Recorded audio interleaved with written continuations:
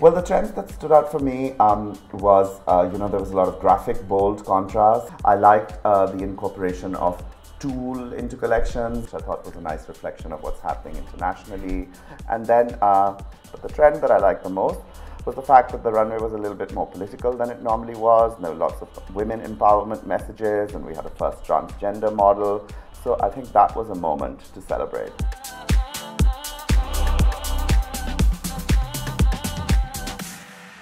So hi, this is Tapish Koja. We are backstage. It's day 3. The look for today is festive eyes, really slick gel back hair, which gives a lot of shine, but there's texture in it. It's not flat.